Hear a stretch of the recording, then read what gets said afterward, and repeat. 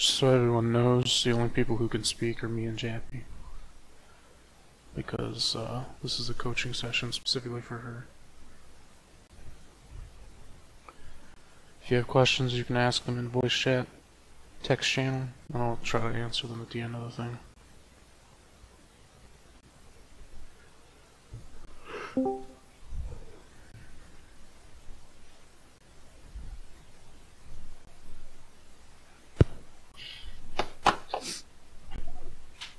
Let me get myself organized here.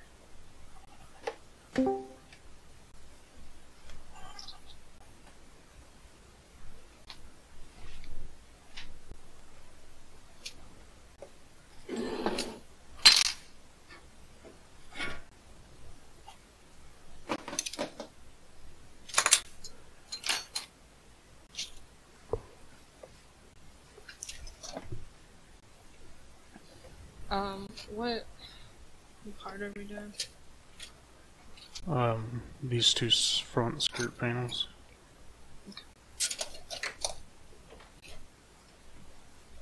So, I need all this.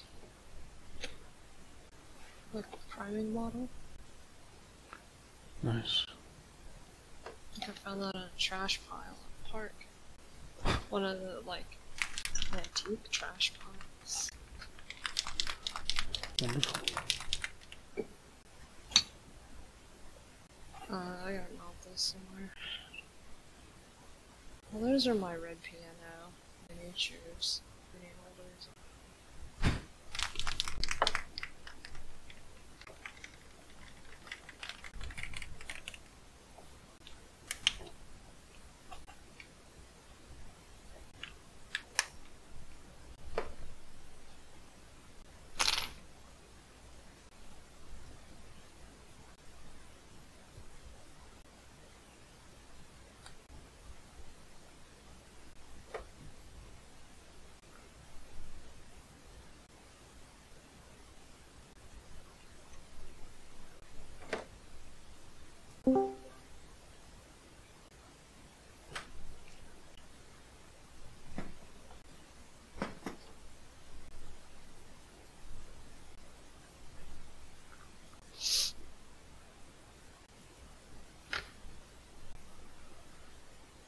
For silver, it should be black, Kinsey.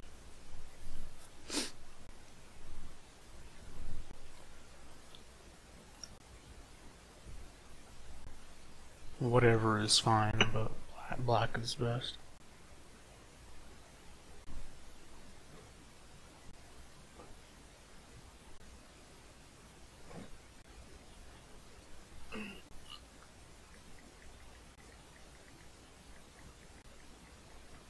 I know I'm stuck attacking.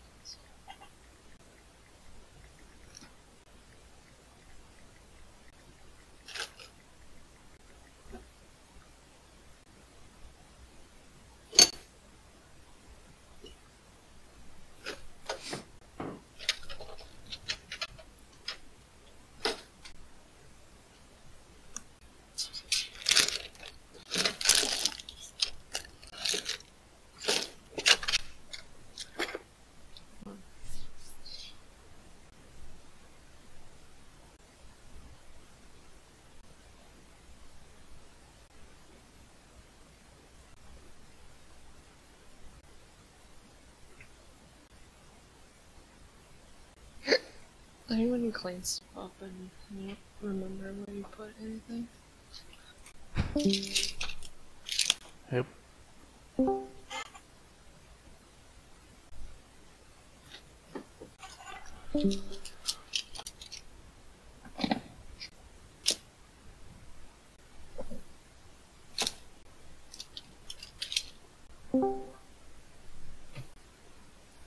Just repeating again, everyone in the channel is muted except me and Jappy because this is specifically a coaching session for Jappy. You guys can ask questions in the voice chat text channel and I'll answer them either during or after.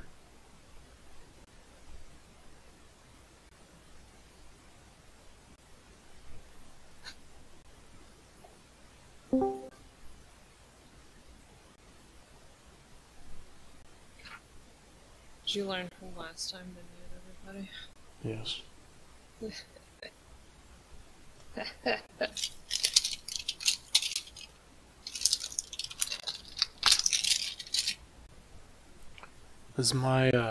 Is my stream quality pixelated? A little bit, yeah.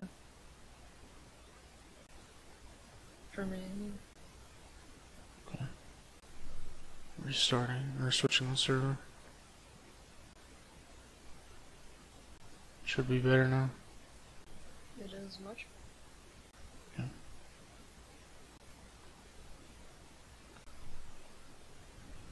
Alright, I hope this. Oh no, it's too big. I'm gonna find this out.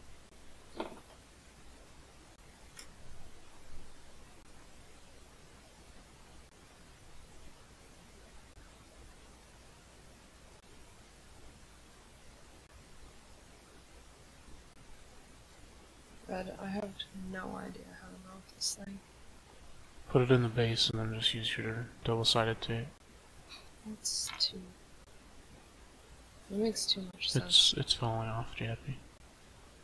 It's not gonna survive if it falls. You know what? This is the wrong way. Dude, you wake me up from a nap, ask me to do this. Is that better?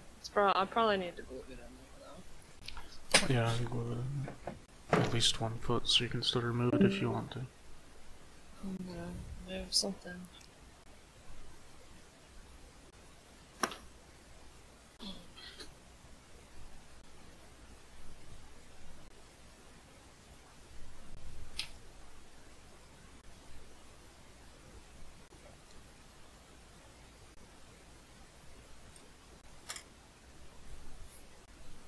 Oh god, too much.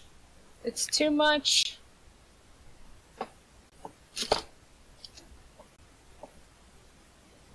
And people are gonna start leaving like crazy because they're like, I didn't come here to watch this clown.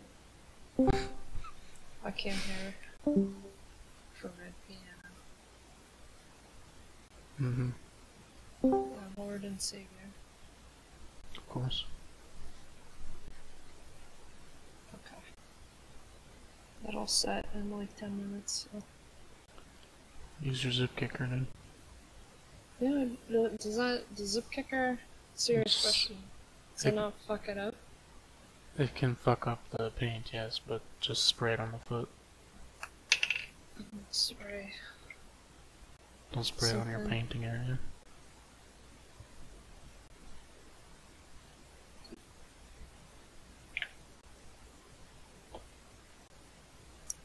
Stay.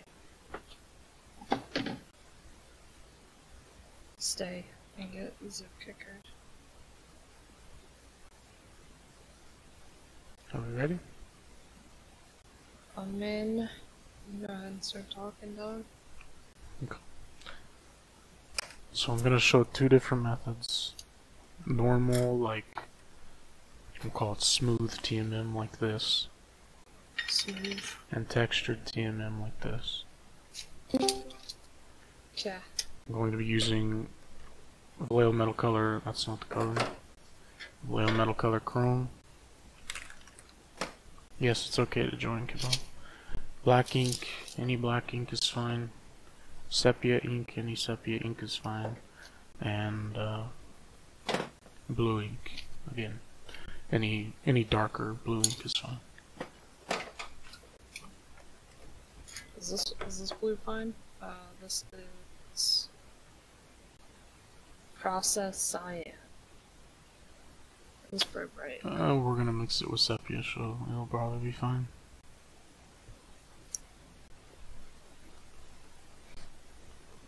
Dude, it's gonna. I'm gonna have to mix. Okay, so the first thing I'll just go over, like, the basics of what TMM is and how you need to think about things. It's essentially the same as non-metallic metal, except we're using true metallics. So when you're highlighting an object, you're doing the same thing as with non-metallic metal insofar as you're going to be placing your highlight in a specific spot, and you're going to be placing your shadows where shadows should be on the metal object. The difference is, since we're using metallics, it's more about controlling where the light reflects rather than specifically placing like your white in a specific area and your black in a specific area. It's more about placing the silver and then controlling where the highlights are. So on this object, on this model just in general, or any model, you have to think about the shape of the object, what you're painting, and where the highlights and stuff should be. Of course, that depends on a lot of factors, but generally a simple way to look at it is like just a frontal view, like so. And you can actually see, because this is primed fairly glossy, you can actually get an idea of where the highlights should be based on where the light is actually reflecting on the model. We can also think about all the parts of this model in simplistic terms by thinking of them as basic shapes. So these knee pads are basic shapes insofar as they are essentially cylinders. So a cylinder, if you think about this Vallejo bottle, for example, a cylinder has a highlight straight up and down in the center of wherever the light is reflecting onto the bottle into your eyes. So depending on where you're viewing from, it'll be somewhere on the bottle, but it'll always be running up and down the center because it's a cylinder.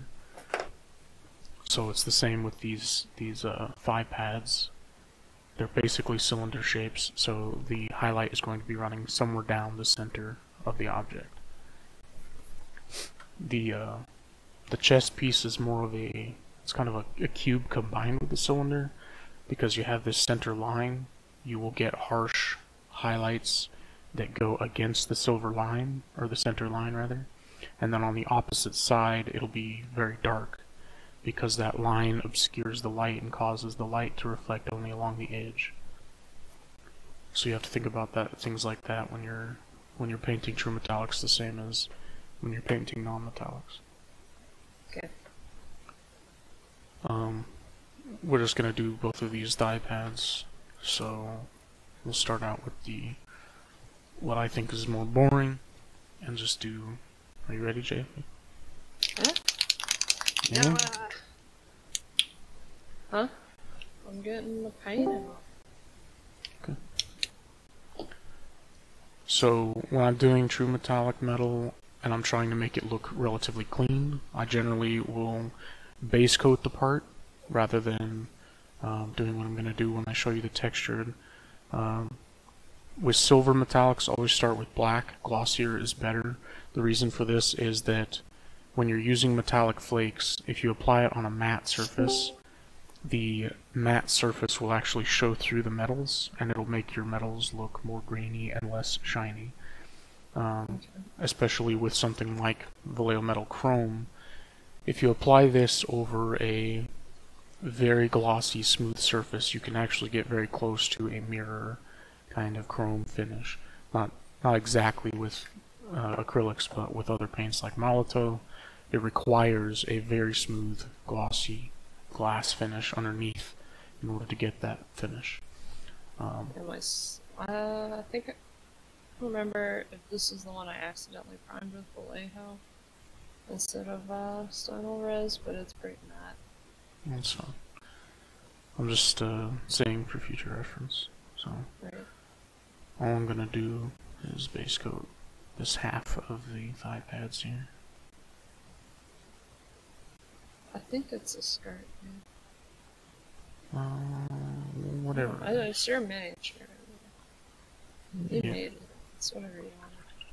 Exactly. It's a thigh You generally try to be pretty clean when you do this, because I ain't.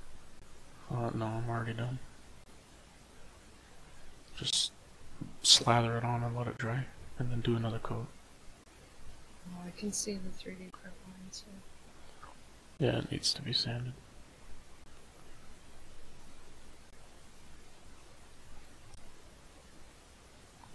Do I have to do that?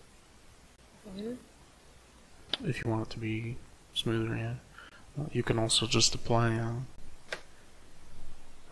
more layers of paint, and it'll eventually cover it up. Stuff dries pretty fast. Yours is dry already?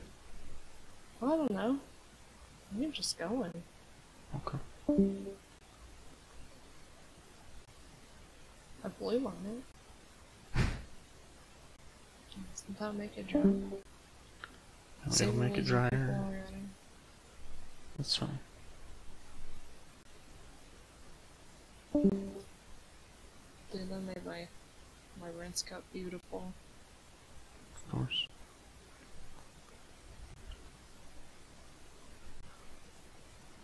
This is the base coat we're looking for. Yep. Very bright. See, yours is much newer than mine, so yours is more shiny. Does it really get old like that though? It does, yeah. Yeah, no. For whatever reason, the metal color line, over time, it eventually gets kind of dingy. Would it do that on your model? Huh?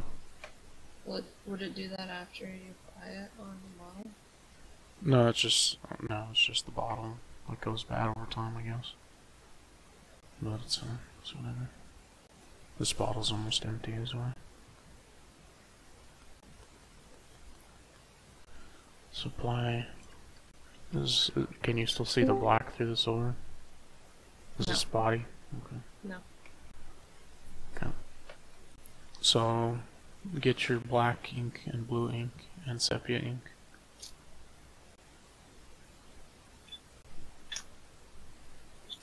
While she's doing that, I'll repeat again. You guys can ask questions in the voice chat text channel, and I'll answer them either during or after I'm done.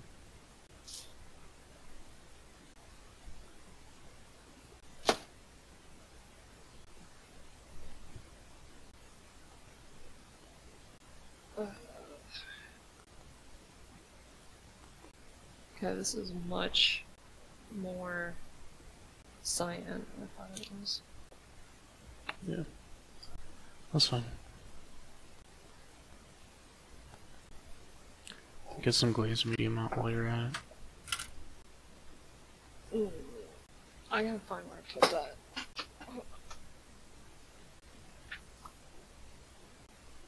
Hold on.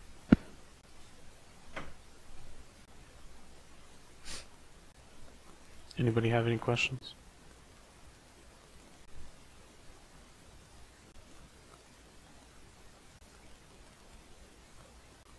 No questions? Okay. We have satin glazing liquid. That's the same thing, right? Yes. Okay.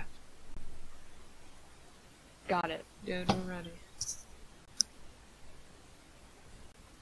Okay.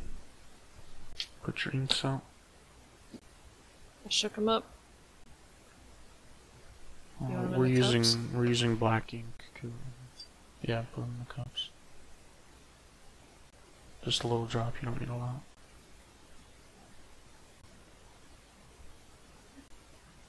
One drop. One drop. I mean, Yeah. there's always more. Yeah, that's fine. It's not like I have to give them back. I gotta make sure there's no chunks in the strawberry.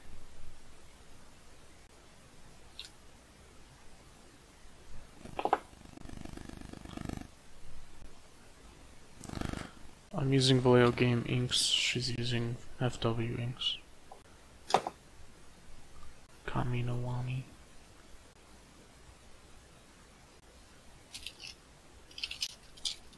Yeah. Gloss black primer is fine. You can also just apply a coat of black paint and then gloss over it with gloss varnish. Okay, you ready?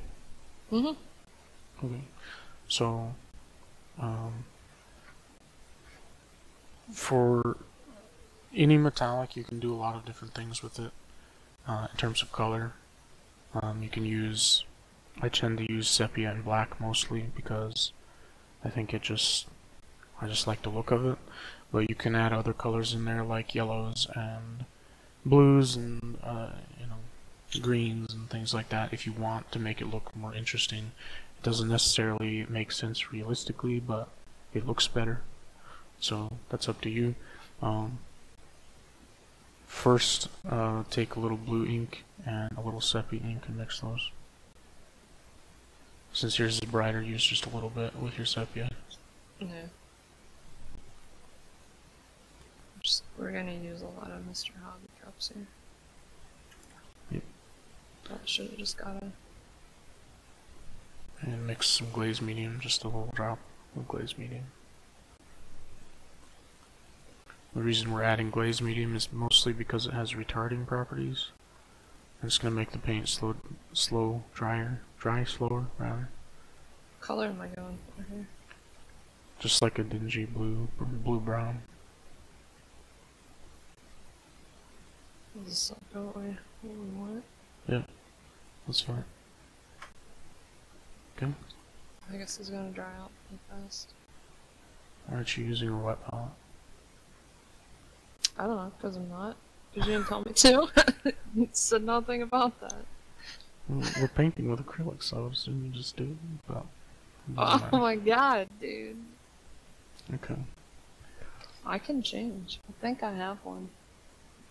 If it's already set up. Come on, We'll just do go. this. Okay. So clean brush. Take your blue and sepia mix, basically just on the tip of the brush. Oh, okay, I'm already doing it wrong. Yes. Okay. And then what we're going to do is, again, thinking about it like a cylinder, I'm going to turn it upside down. And I'm going to run the ink along this entire side of the skirt. Just like this. Oh, see, I didn't paint that. You didn't paint the inside panel there. No, I wasn't paying attention, I guess. And once you apply it, you need to clean your brush real quick in your cup, and then go back and feather the edge of where it is. Apply it. Well, you can watch first and then do it if you want. Just feathering. For the kids at home, dude. Feathering is when you feather the edge of the paint by making strokes back and forth with a clean brush. A clean, damp brush.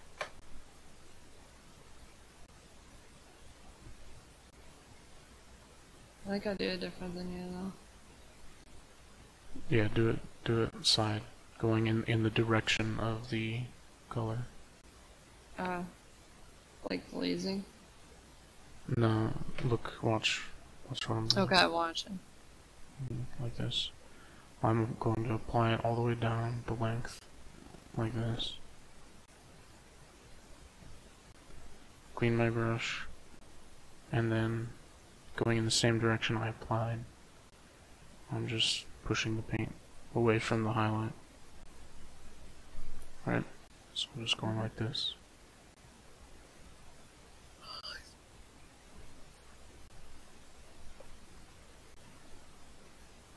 Which paint do you load on your brush when you do this? It's hard to say exactly, if you can look at the video. Just the entire tip is loaded.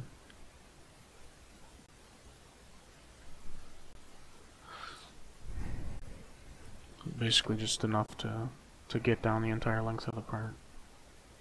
Now what causes like a tide mark when you do this? Tide marks are caused by it drying too quickly.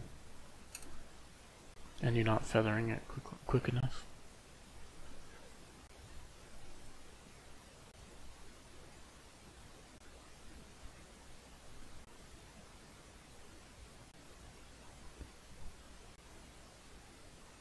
Okay. I have my camera out in like super small mode. Super small mode? Yeah, I can't really see it's it not on focusing. focus. There you go. You need to apply it a lot heavier. Because what we're doing here is starting to create the forced shadows and single out where the highlight is. So you need to apply more. Go over a larger area too? Look, like this. Take it in your brush and just take it from the top all the way down the bottom like this. Okay, I already did that one, so I think I need to feather it in. Yeah.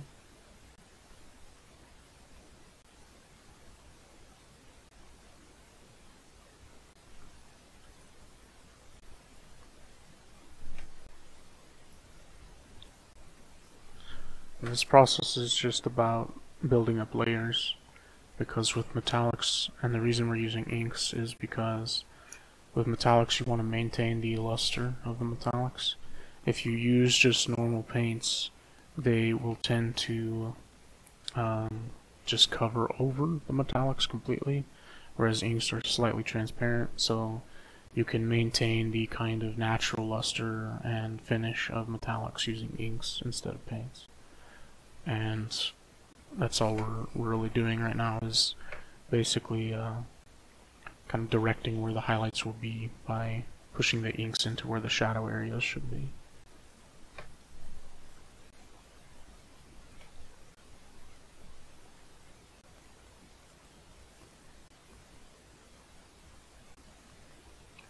The blue ink is just for color.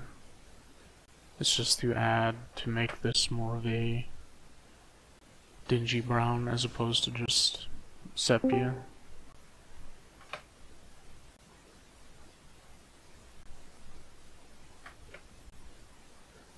If you want a more cold looking metallic, you can use just blue or more blue ink mixed into the sepia.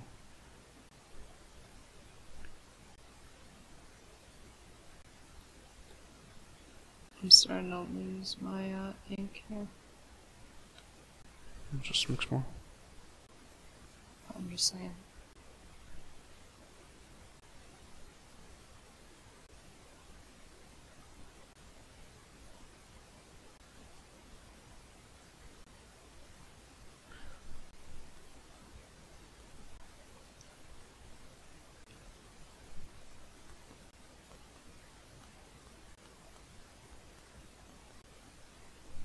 So I have this like hard line right there that I don't like.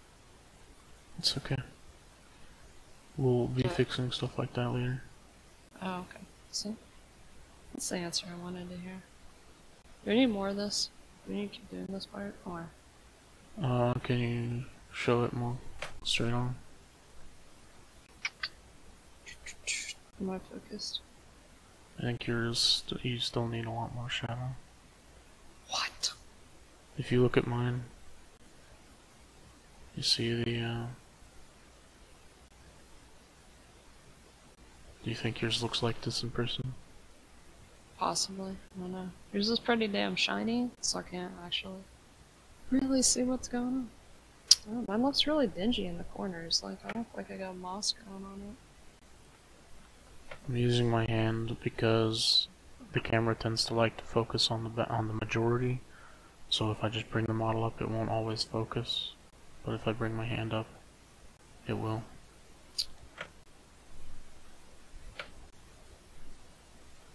Hold on. We're gonna do stop us. You gonna do what? I'm gonna make our displays even so I can see what the hell I'm showing you. Okay. How about you set up your wet palette and I'll just demonstrate something else to them while you're doing it. Okay. Okay.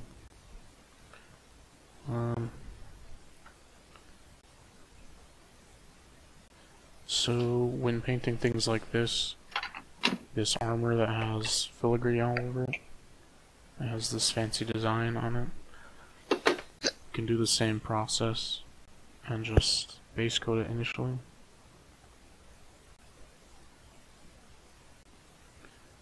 And then, rather than doing what I'm doing down here, where I'm just going over the entire surface, because I have a lot of detail that I need to pick out, we'll be doing more intentional placement of shadows and highlights and stuff. But again, thinking about the actual shape of the object,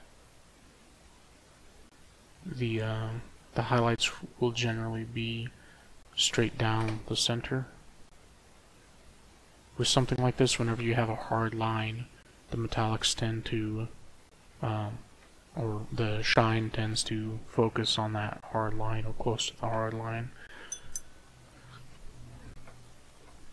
That can vary, of course. You can end up with a highlight that's kind of on both sides, depending on your viewing angle of the object.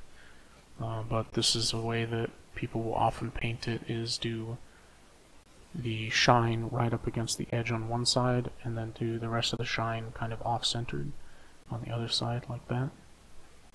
That's a good way to go about it.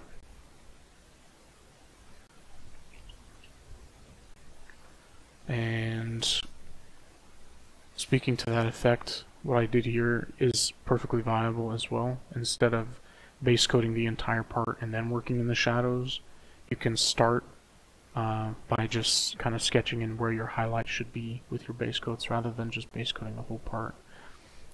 That's what I'm going to be doing on this side when I do the textured metallics, like on the back here. This is done by more specifically placing my highlights where I want them rather than coating the whole part. But generally when I'm doing smoother metallics like this, I like to focus on just applying it to the whole part and then applying the shadows and then bringing the highlights back up afterwards.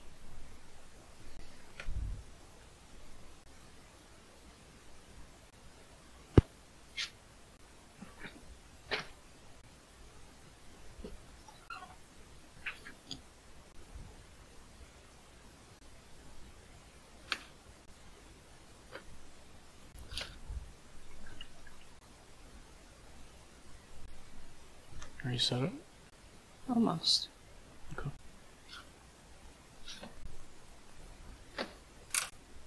Alright.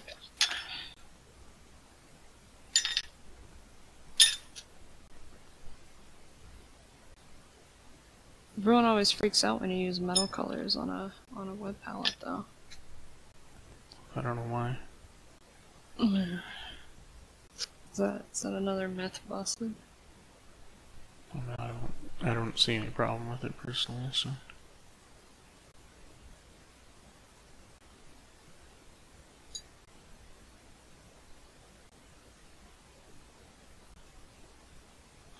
Maybe add a little tiny bit of black to that to make it darker. Yeah, I was like, I didn't quite get the same color. Or, you know.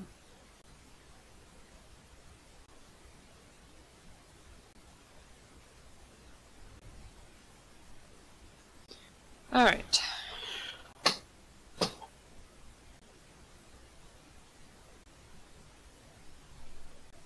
Okay. Size brush are you using, Red? This is a number 3 Winsor Newton Series 7 miniature. It's smaller than the brush you're using, but it doesn't matter. I'm using a number 2. You're using a number 2 normal series. Yeah. The Series 7 miniature are spotter brushes, so the bristles are shorter. So it just doesn't hold as much? Yeah, technically, but because they're shorter, the bristles are a little more stiff, and it's better, I think, for feathering than large brushes, personally.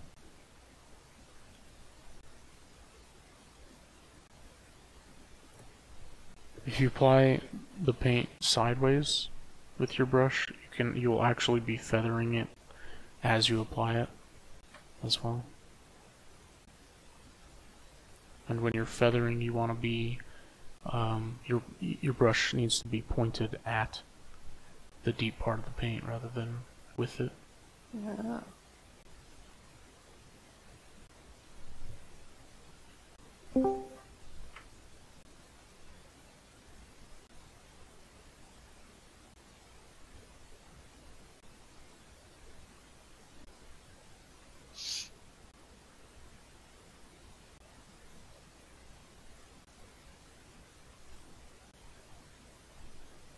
I'm just fiddling around with this right now, dude.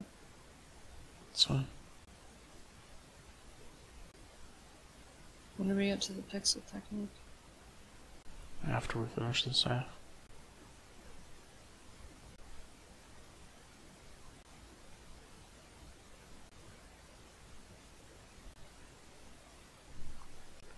I see like a big ugly brush stroke that I hate, but...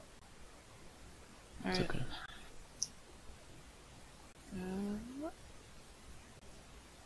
Yeah, that looks a bit better. Are we there yet? It's a lot darker in person. Okay, that's close enough. We're gonna keep darkening it anyways. So. Alright. Okay, so now take black and blue and mix them together. And again, add a little drop of glaze medium. The reason we're adding glaze medium again is mostly just for the retarding capabilities. Makes it so that we can feather it easier without it drying and creating coffee stains or tide marks.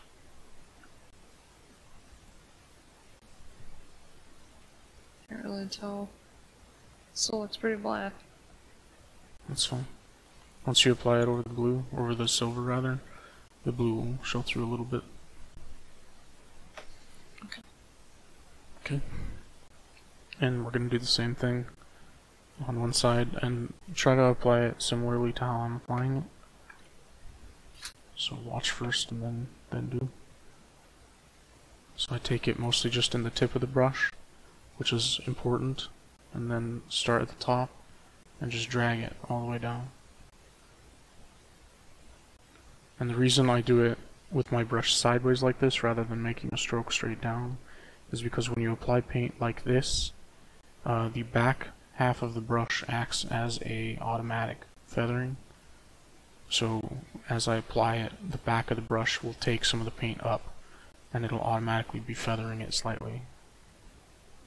And then we go in afterwards and just feather it a little bit further to make sure we don't get hard lines. Okay. Okay. Kaminowani, yes. The straight retarder medium will work too. I just prefer glaze medium because it actually seems to do a better job retarding the paint than retarder medium tends to, in my experience.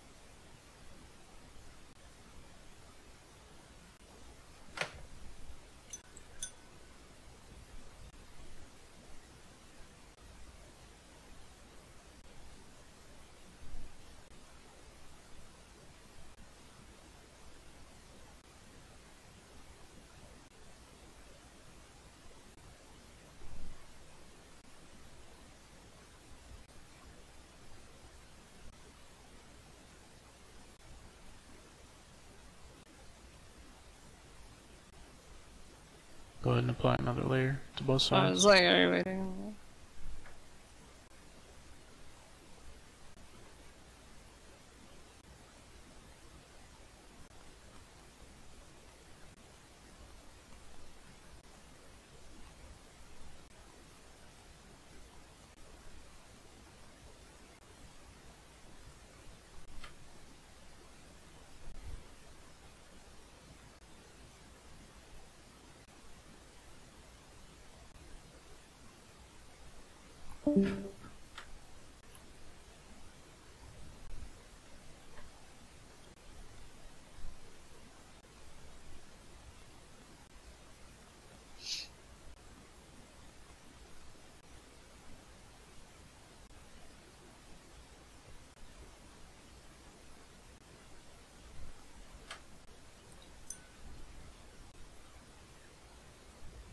Damn, I'm already not doing what you told me to do.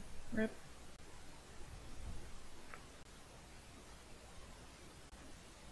How so?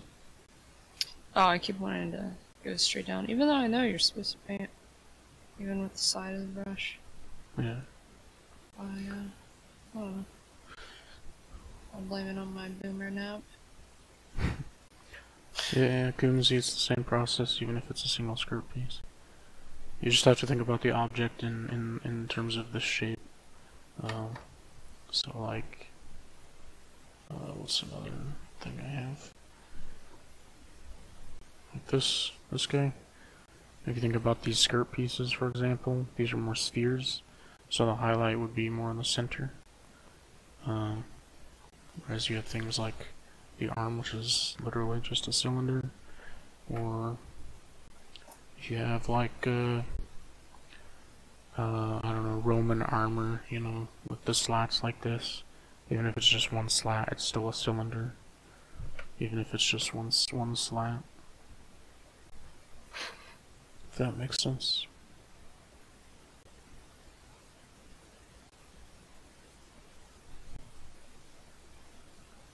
Yeah. Okay. Yeah. Okay.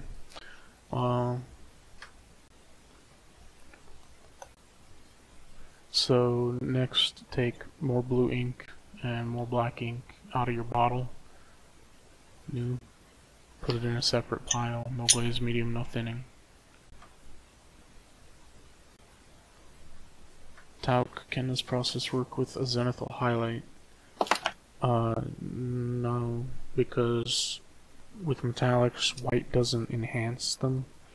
It doesn't really benefit the brightness of the silver at all. That's, like I said in the beginning, black is best under silver, because for whatever reason it just makes it shinier. So I'll mix them together. Mix these two together? Yeah. 1 to 1? Yeah, it's fine. I would have put them closer together if I knew that's what was coming. I'm sorry. There we go. Okay. Now's the be brave part. You can watch first. Okay. I'm going to apply it on the entire thing. And then quickly rinse brush, clean brush, and then I'm going to wipe the ink off of the highlight part, clean my brush quickly, go back to the napkin, and just keep doing that on each panel.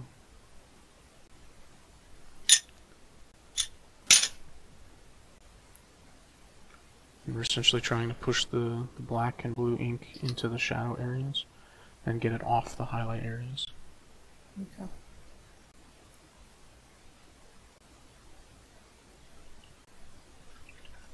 You put a thick coat?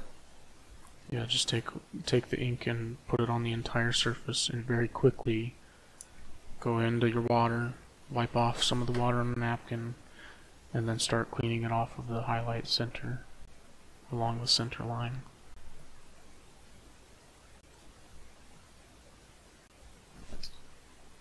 You go in a particular direction? A particular direction. When doing this, I just stroke in the direction of the panel. So going in the length of the panel, like this. Pushing it in the... Yes.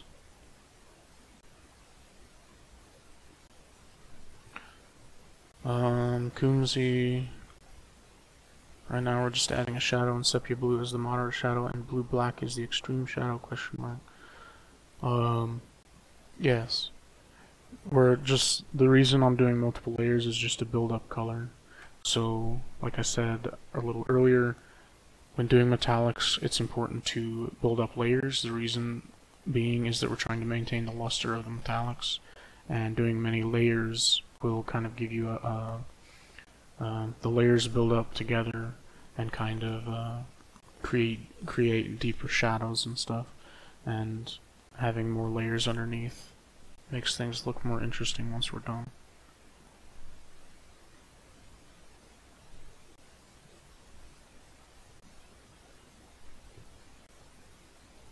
and yes, the black blue is the extreme shadow. And applying it all over like this is also helping because it will pick out the if you can see up close, these panels all have a little trim around the panel, and doing this overall wash will also pick out that line where the panel meets the trim. So it helps do that as well.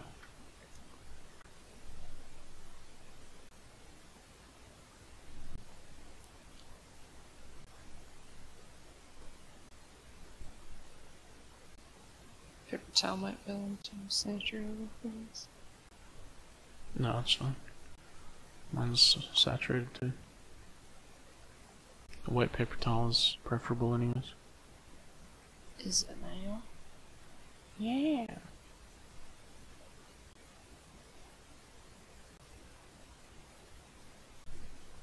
Damn, I wish I knew this when I did my shoe work. That's why we're doing this. Because you messed up the metallics on your She-Orc, Jabby.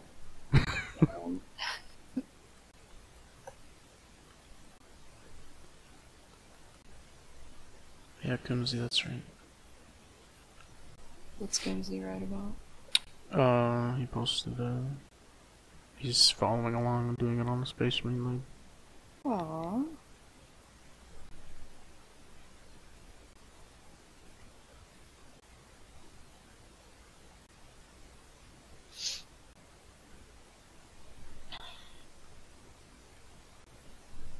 Okay. That probably looks dry. So when are you in danger of, like, overworking? You can notice it as you're working on it. The longer you work on it, the more the paint's gonna dry as you're working on it.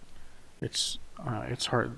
It's pointless to say like a time because it's gonna be different based on your climate, whether or not you have an air conditioning on in your room, all these different things. But if the paint stops feathering and starts creating kind of streaks, then you're overworking it. What if you're not done, though? Then fix it later.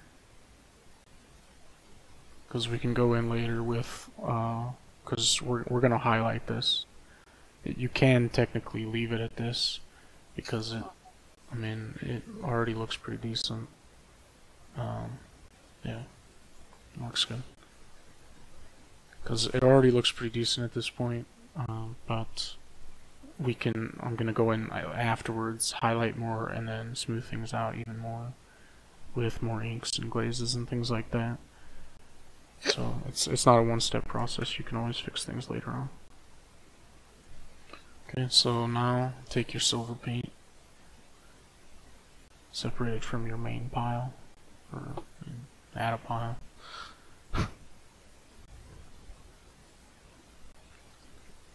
Well, where to put it? There it is.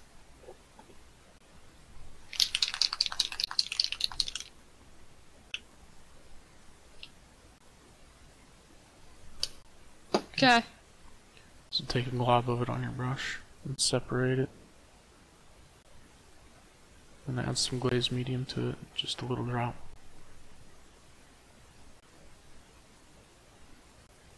Okay. Mix it Done up it. there again. Clean your brush.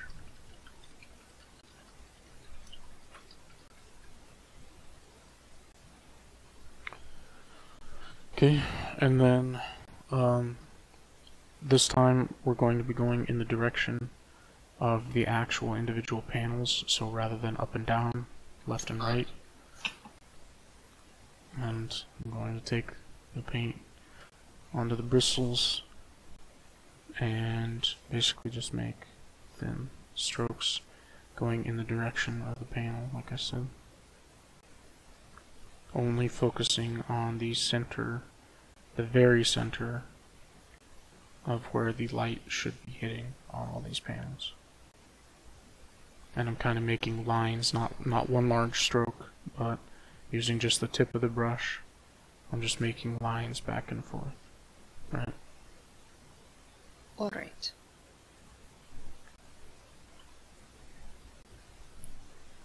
You say it, boss. I'm gonna do that 2 layers.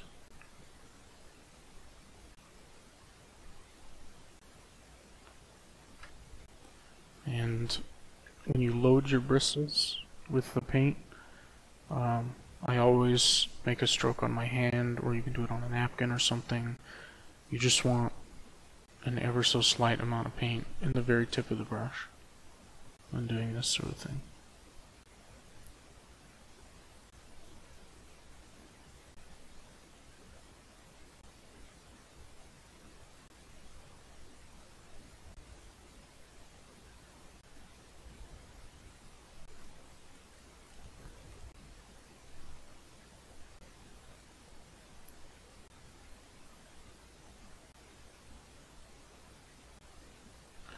Yeah, Kumzi, if you did way too much, you can go back and just push it back again.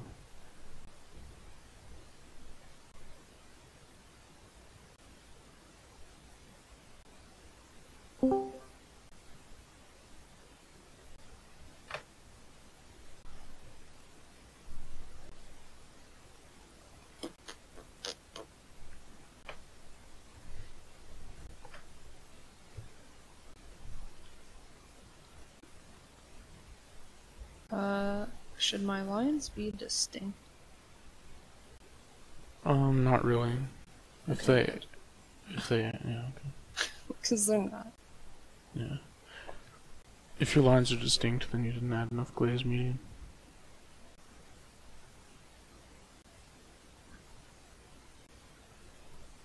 The glaze medium ratio, we're basically mixing about roughly 1:1 silver paint to glaze medium for this step.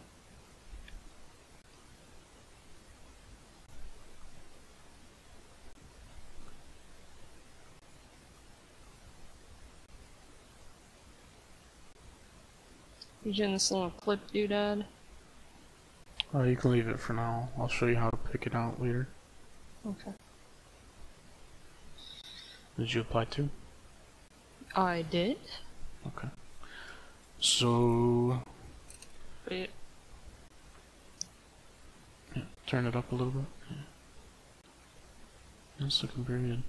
Okay. So, do you have any like hard lines or anything like between the transition from the ink to the silver? Not terribly hard. Like if you look at the luster though, you can tell. You can tell that there's a transition? I mean you can tell that it's brighter in the middle. Well, that's the point. That's the whole point of TMM is to fill that out. So, okay. So now we'll take the blue and black mixture. Just take a dot of it in separate pile again. This is the one without the glaze medium, right? Yes. Okay. Okay. And pick a full glob of glaze medium on your bristles. Big glob. Big glob. Big glob. I'll mix it up. Yeah.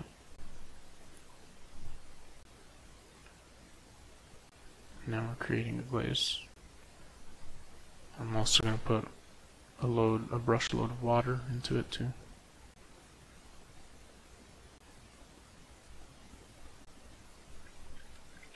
When you say brush load?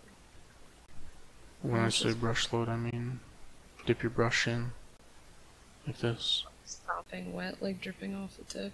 Yeah. Oh, okay. I feel like that would be too much. Not for a glaze. Should I go more? So test it on your hand. Take a little bit, and then spread it on your back of your palm or something, and it should be just like barely tinting it. Okay, I need some more water. Yeah.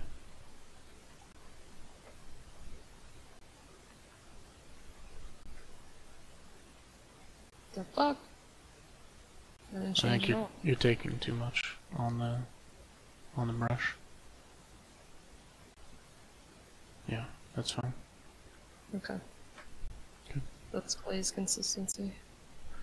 Yeah, I mean glazes aren't just one consistency, so you can make it even thinner than that if you're having trouble getting it smooth. Problem is my Sorry, sorry, Kumzi, you'll have to test on a piece of paper or something. Kunzi.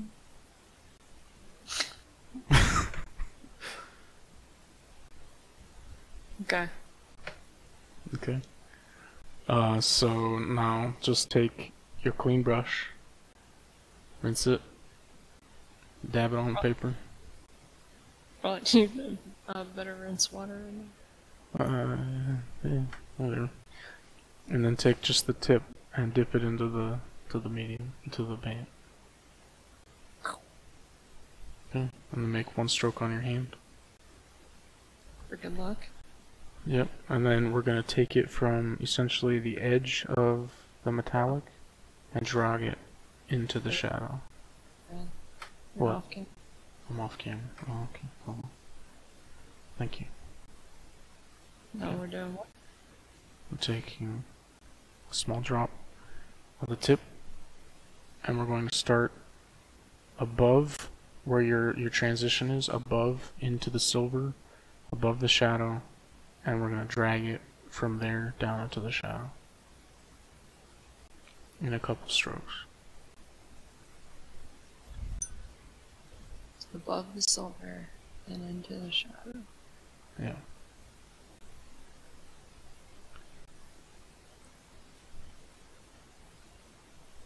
And do that on each panel on both sides.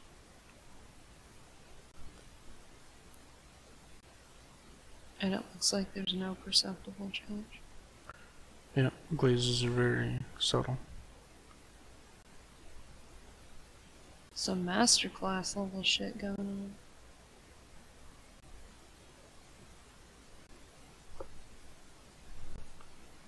And I can just glaze right on over that little clip doodad. Yeah, it doesn't matter at this stage.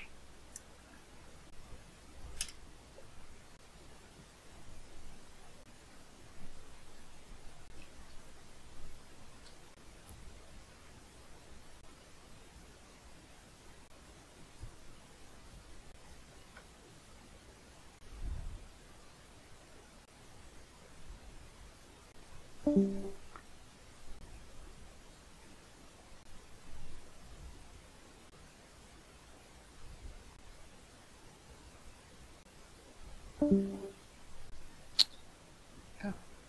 Okay, now do it again.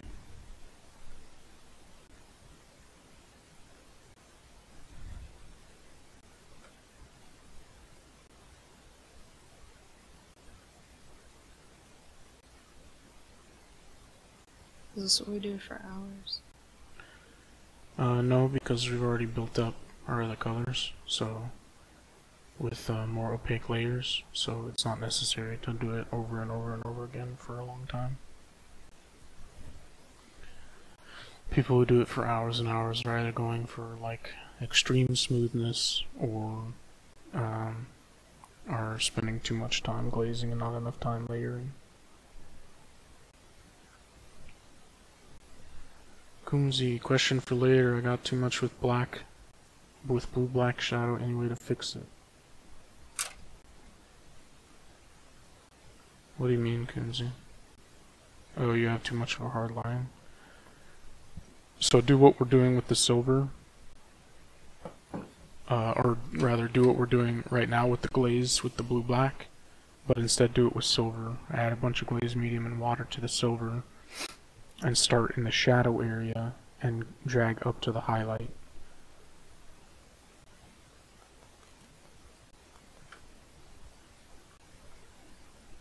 Basically, if you have too hard of a transition in your shadow, you need to either drag the highlight up from the shadow, or you need to drag the shadow down to the shadow from the highlight. Yes, really thinned out silver with medium.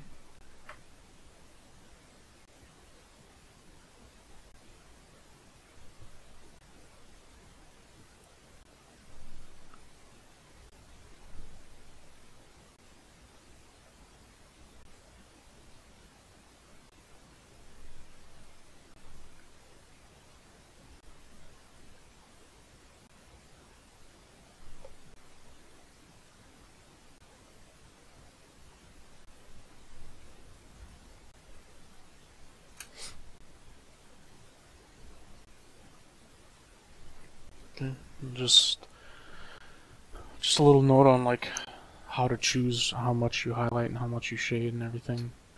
It really depends on how kind of atmospheric and dark you want it to be. I've done a very small highlight just down the center, and so there's a lot more blue and black in terms of the ratio from shadow to highlight on mine, and as a result it'll tend to look a bit more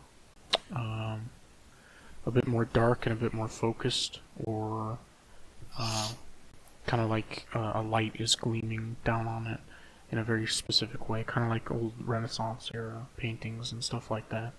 It's kind of the style of things that they would go for typically, like Caravaggio. If you want it more broad, you can do larger highlights and smaller shadows. Typically when you do that, you're going to want a better transition from the highlight to the shadow though. So you'll maybe want to mix your silver with your shadow color and then do a base coat with that instead of just straight silver. That way you can build up to your highlight and have a middle tone as your majority, so that you have a more standard ratio between your shadows, your highlights, and midtones. Whereas here I mostly just have a highlight and then a shadow. There's not a lot of midtone. But personally, when I'm doing true metallic metals, I prefer to let the inks kind of create the transition and sort of a mid-tone, because like I said earlier, they're transparent, so building up layers like this will give you kind of a lustrous look to the metals, so that the shadows don't completely lose the metallic look. Okay. I went and glazed them up like 4 times when you're talking. That's fine. Show it. Yep. So that's pretty much it, really. What we can do now is take... Do you have a small brush like a 2-0 or something? I've got a 0 and a 2 right here. Okay, 2-0. So take your unthinned silver, and now all I want to do is pick out some of these highlights on the trim. So I'm just going to take unthinned silver and just pick out, using the side of the tip of my brush, just pick out the upper edges of these panels. That way they stand out a bit better. Do you do it across like the whole thing, or focus it towards the middle where the highlight's at? Generally focus it where the highlight is on the rest of the panel. Yeah.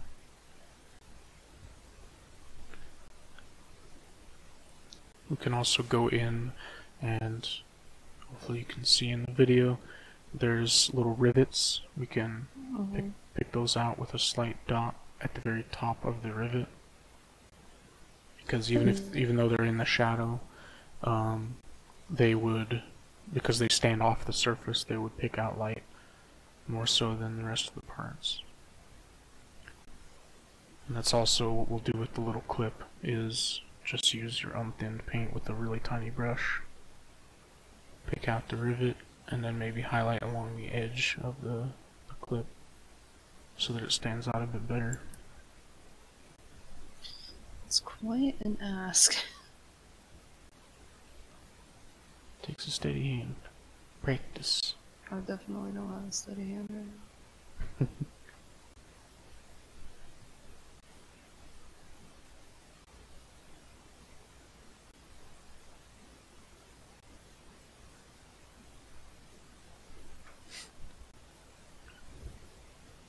Something about having a blood sugar crash earlier.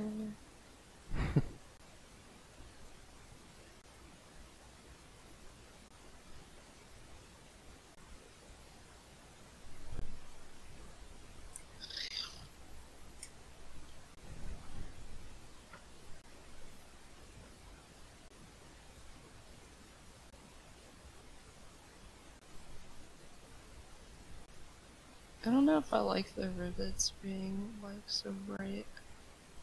I mean, if you don't, you can just apply some of your blue black over it and dull it down again.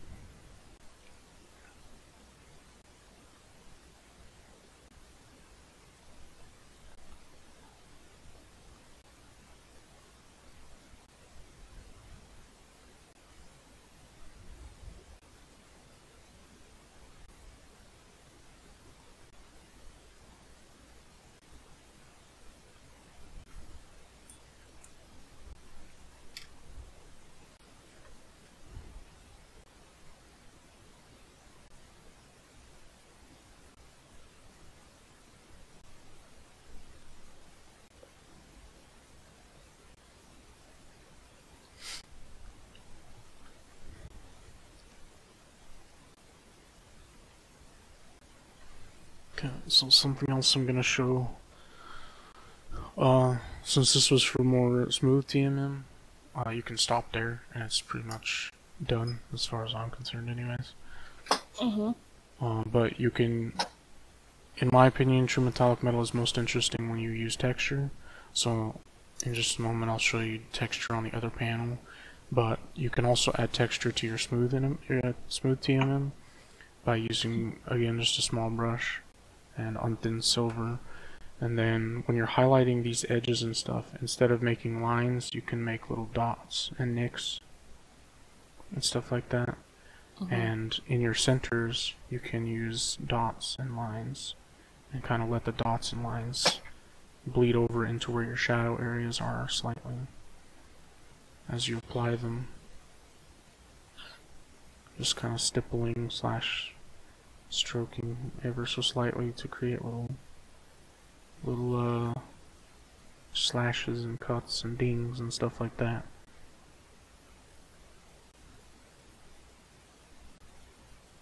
There's a couple of those sculpted into this model, right? Yeah, there are, and you can pick those out by just using silver paint along like the bottom edge of the cut or nick,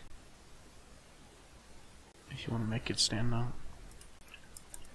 Now this is a thing you can definitely overdo, right?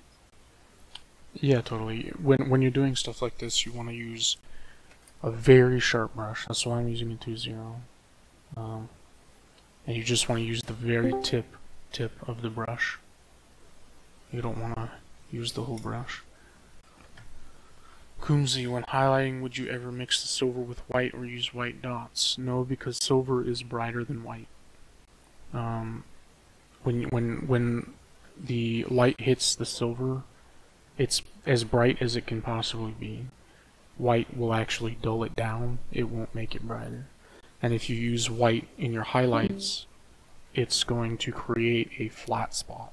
So as you move the model in person, there's going to be just a little flat spot that doesn't reflect light in the middle of your highlight, which is not something you want. It's gonna look goofy. Yeah.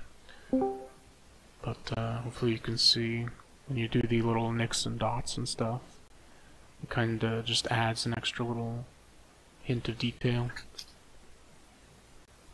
Because true metallic metal is best in person when you can move the model around and stuff, or in videos, because you'll be able to see like the little nicks and slashes and stuff reflect light differently as you turn the model around and whatnot. So it's a nice touch to add for stuff like that.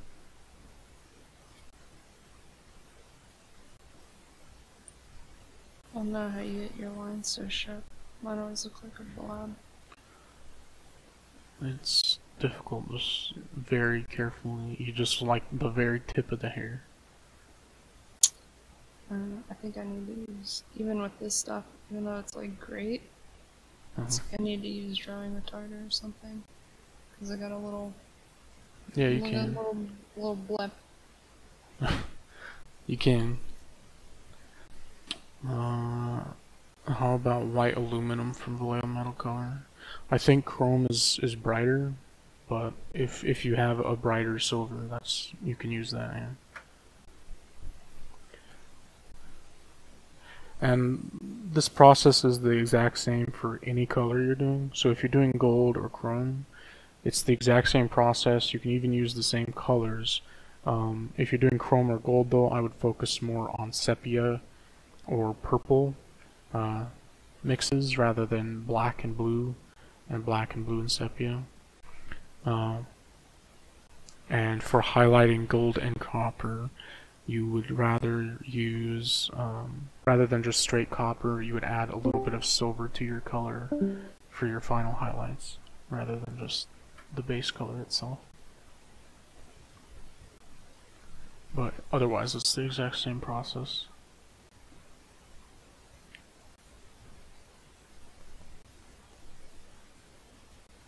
So this is the Bob Ross 2 hairs and some hair.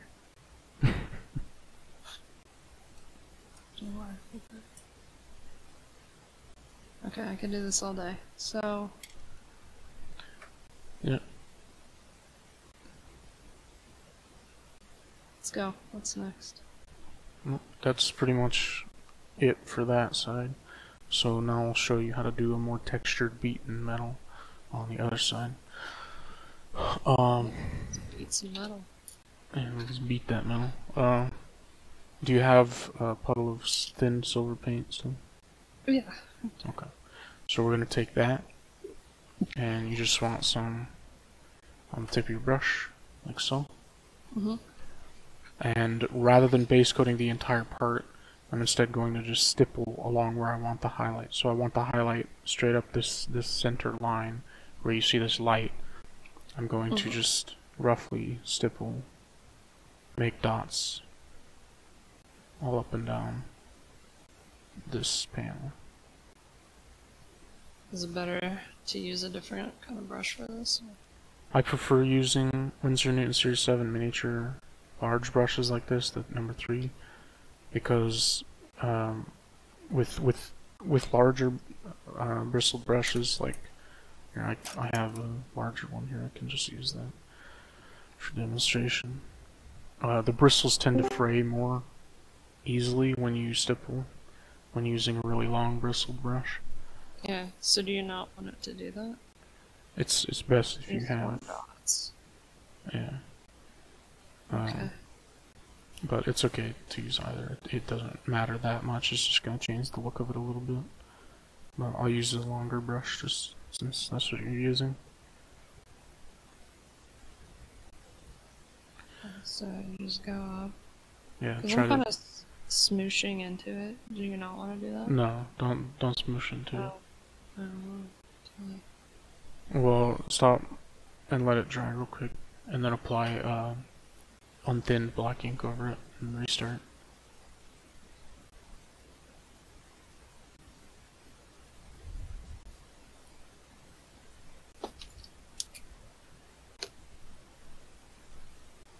Anyone have any questions while we wait?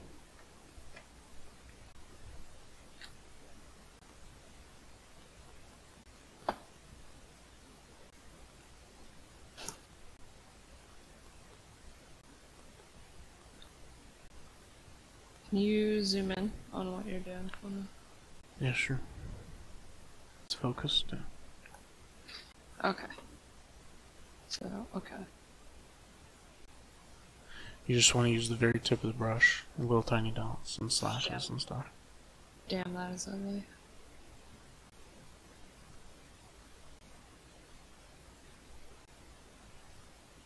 There we go. Unthin. Black ink. Now, you know this is going to take forever to dry.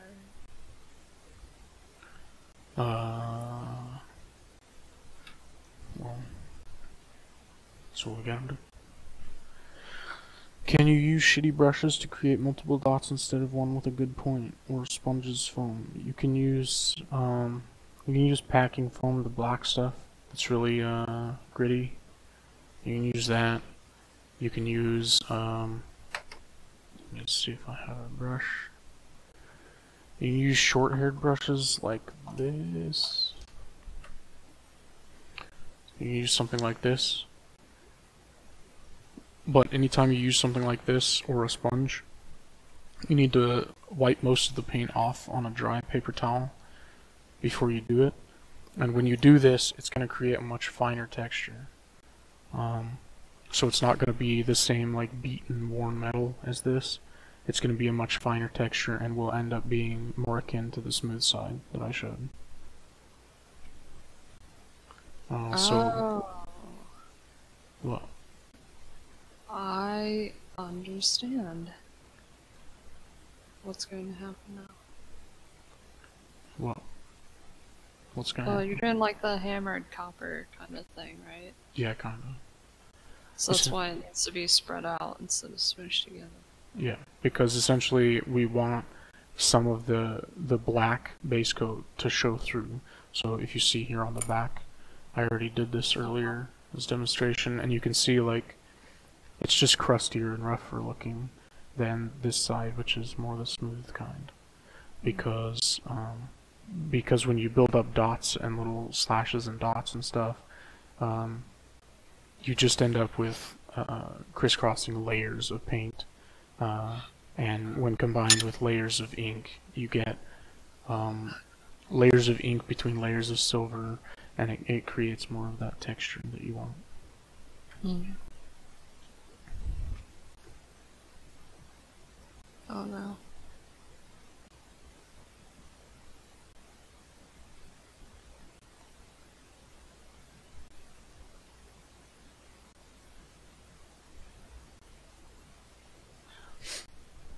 Is yours dry yet? No. No? Cat's awake though.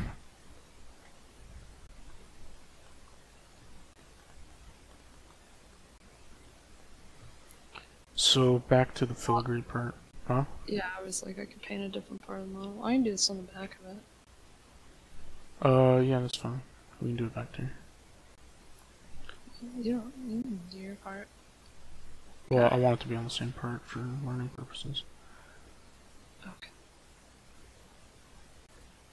So yeah, just the tip of the brush, just little dots. And one thing that's important when doing this is anytime you do stippling, even if it's not metallic paint, there's a principle to it that's important, which is in order to create a gradient with dots, you have to spread the dots out as you get further away from your central highlight. So if I have something I can demonstrate on, let's use this block of wood. When you do your dots, this is going to be your center line, right? Whereas this is your shadows over here. When you do your dots, you want your dots to center in the center where your highlight is meant to be strongest. So in that area, your dots should be closer together. Whereas as you get further away, your dots should spread out more and more and more until they're just like not even there. Okay. So that's an important thing when doing stuff like this, is to spread your dots out as you get away from the center line. Do I want tiny dots or big dots? Because whenever, I don't know, I do this, the brush like wants to flatten out and I get a line instead of a dot. It's not super important. If you want finer texture or broader texture, it's up to you. I'm just kind of mushing things together a little bit, but I generally go for as small dots as I can get while still being quick, so it's not a super big deal if you have larger dots. Okay. Well, mine, I'm getting like a line. That's okay too. You can use lines or dots. It's just going to be a different look based on what you do. And again, it's all just down to preference at that point.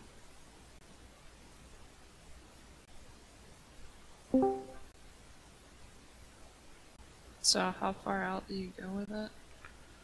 I'm focusing in the center, like I said, but a couple dots out all the way to nearly to the edges of the panels. Like you said, you spread them out some more? Yeah, so if you look on the camera, you should be able to see the dots get very sparse towards the edges.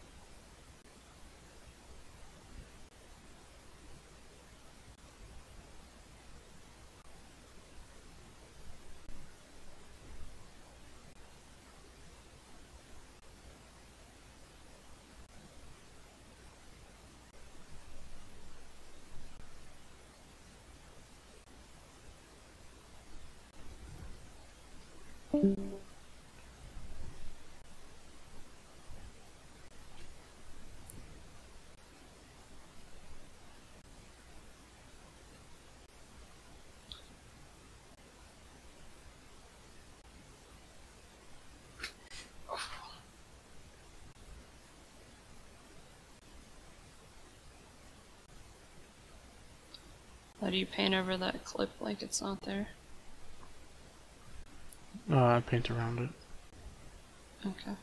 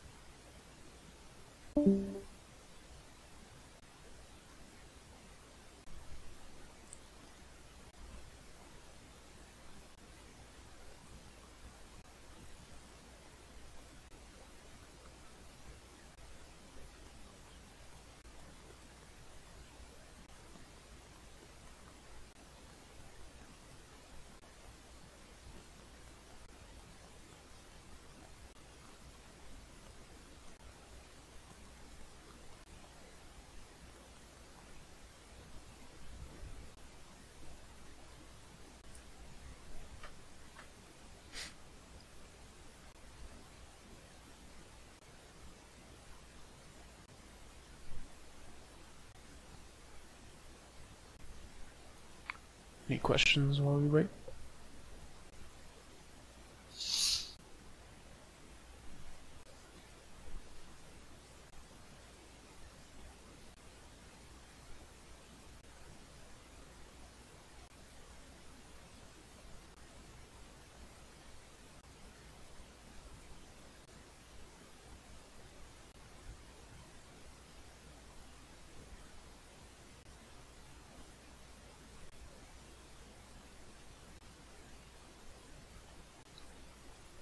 If you want it to be copper, Kunzi,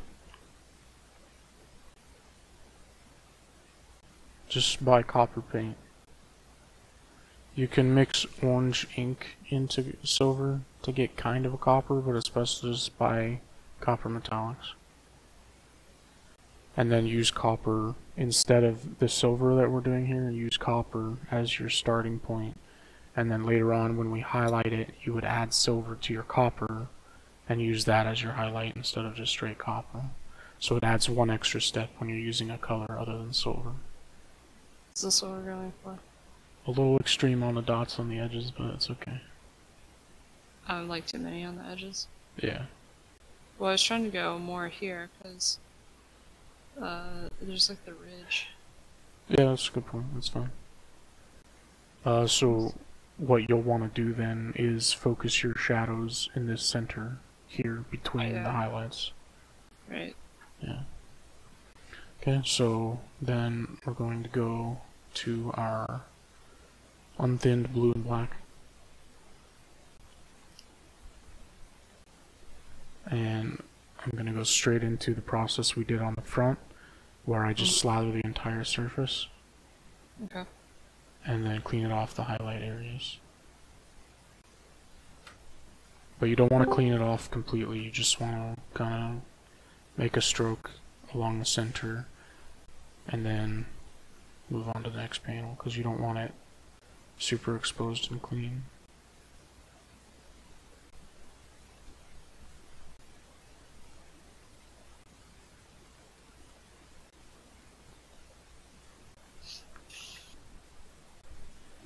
Because this process is all about building up layers like the previous one, but just a different sort of style.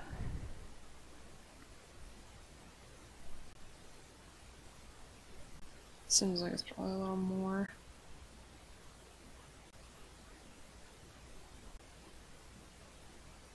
Hmm? I know, it's a lot of work.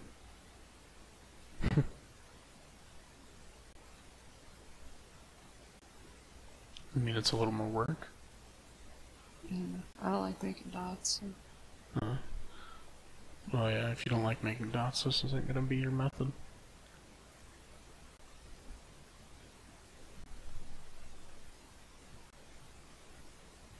That should be good. Oh, are you watching it? Yeah. Oh, okay. Okay. Alright, dude. Leopard print armor, let's go. More silver. Unthinned or thinned? You should be using thinned. Just a little drop of paint of water with it. It keeps drying out on me. Your palette might need more water.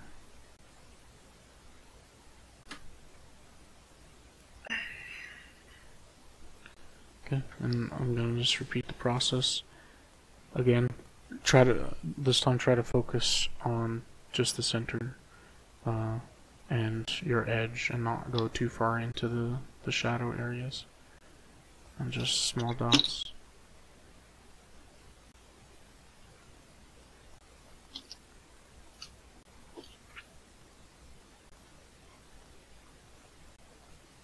Small dots.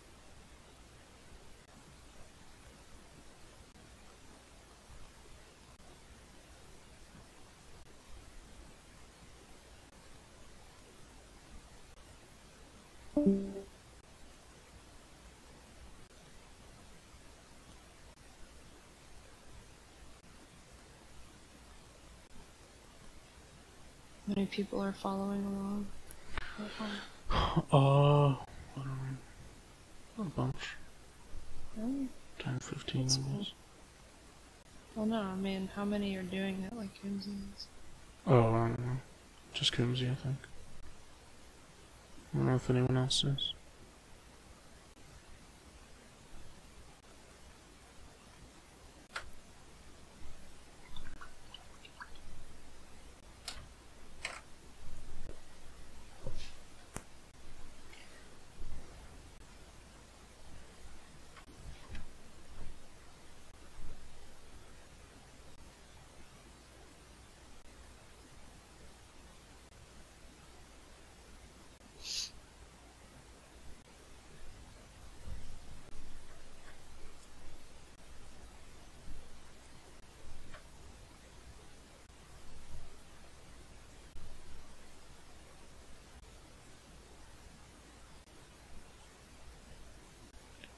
Do a few dots here and there in the shadow areas, very small ones. Small boys coming up.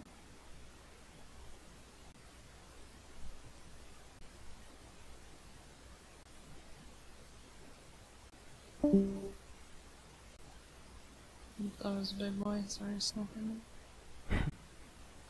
That's probably good. That was another big. You're good. Stop. Stop, stop, stop! I gotta do one more. Oh my god. Okay. So now, do you have yellow ink? You do have yellow. Yar. That's lemon yellow. Oh, gross. You Put it on the palette and just mix it with some sepia to make it dingy. And get sepia on the palette as well, of course. A separate pile.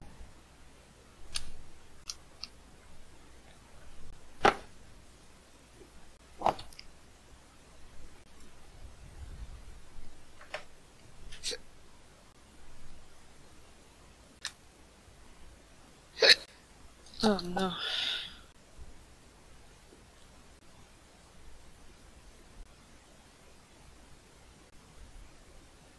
There, is that better? What? You can't even see it. Yeah, it's okay. Okay. Now wipe it on your napkin or something. Okay. And then I'm just gonna do a tiny little bit here and there, just in random kind of spots on each panel. Random spots. Yes. This. Just to kind of put it here and there. Should I thin it down some? I didn't thin mine down, but you may need to thin yours. Yeah. I don't know. Because I'm using Vallejo game color ink, so. I just saw really some yellow metal. Just gonna go with it. We're gonna see what happens. Okay.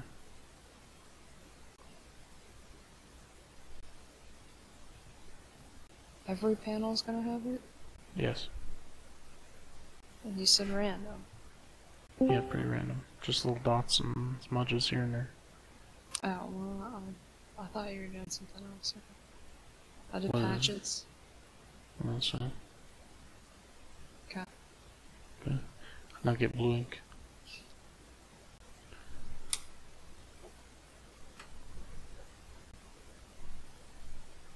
Need cyan. That's fine. This does not want to shake up. Should I tone it down? Oh god. Yeah, add a little drop of, a little tiny bit of black. Hang on a second. Same thing? Yep. Can I do it over the yellow? Doesn't matter. I'm just gonna apply it here and there. Don't want it like super crazy dark or visible, just little spots and bits and whatnot here and there. In the shadows, in the highlights, doesn't matter.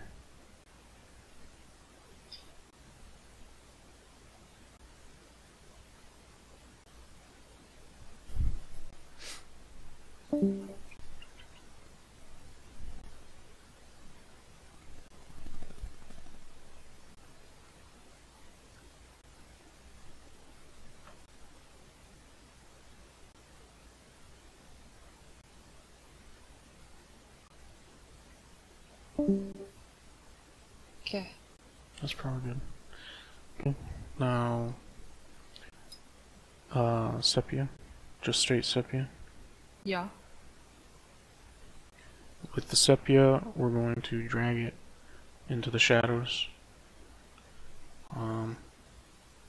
Starting from the upper highlight and drag it down into the shadow. Okay, so unthin sepia. Unthinned, yeah.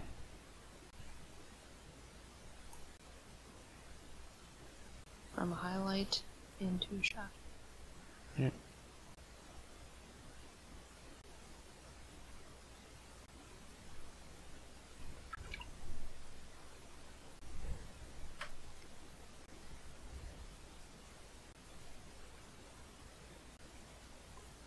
Do you leave any part of the highlight like not touched?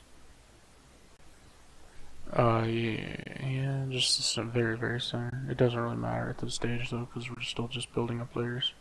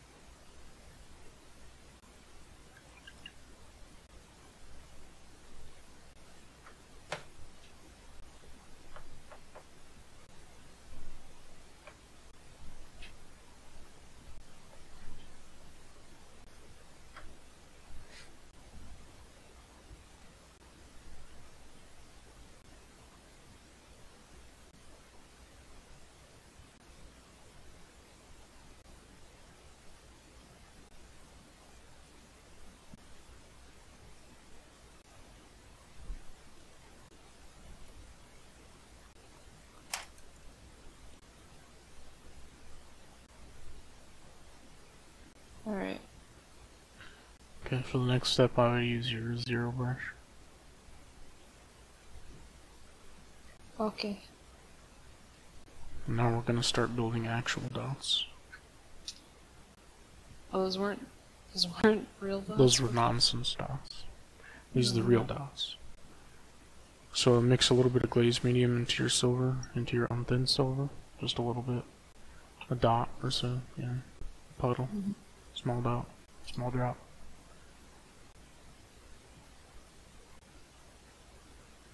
Wrong pile. That's Okay. And then, just gonna take it onto the brush. You don't want it like super full. You want, if you have too much on your, you need to make a stroke on your hand or your napkin or something to take most of the paint off. okay. You just want enough on there that you can very carefully poke the surface and create dots. And we're going to do the same process, just kind of build up along the center line. Spread your dots out well enough that you can kind of let the the ink layers and the other layers of dots that we've done show through a little bit.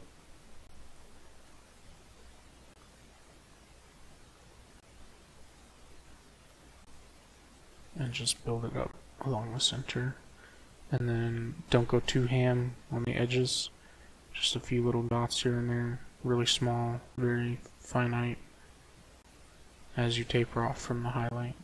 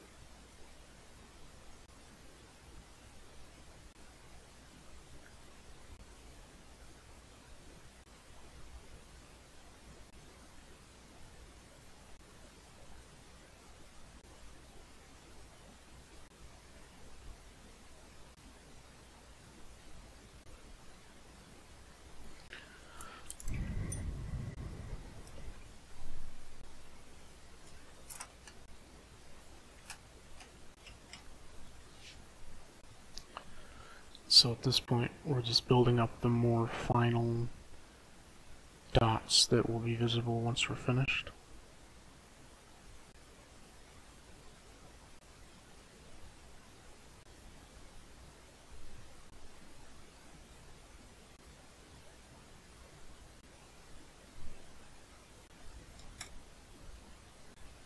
You make yours so round.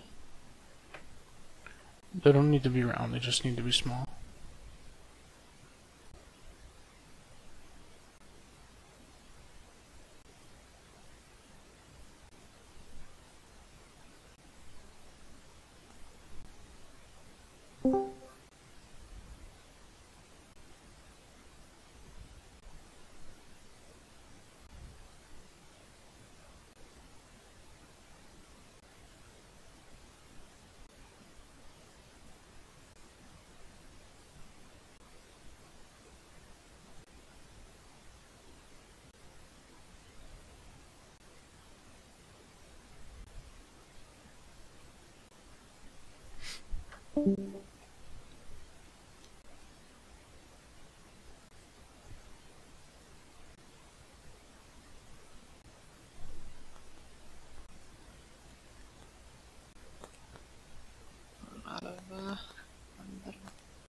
I'm out of metal color.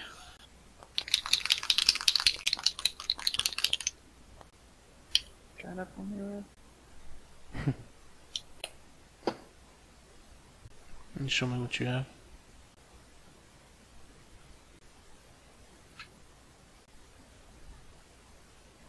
Give me a sec.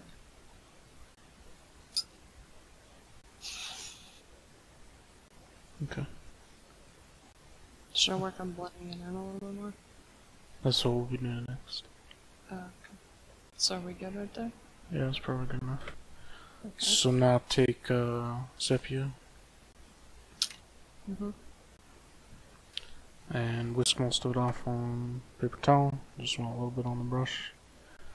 And I'm going to, again, kind of just very small hints of it here and there. You still using the small brush? I'm using my normal brush now. Okay. Small brush is just for the dots. And kind of all over the place, and then drag it from not the center of your highlight, but down below between your dark shadow and your highlight. Start there and drag the sepia down into the shadows, like we did before on the smooth metal.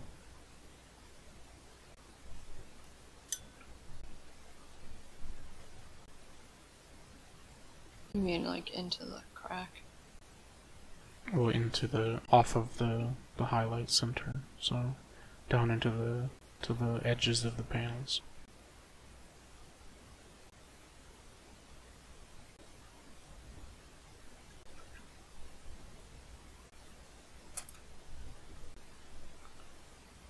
Like so.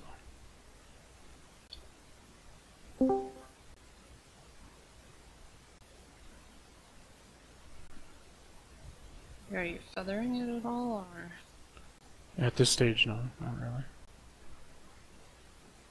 Okay.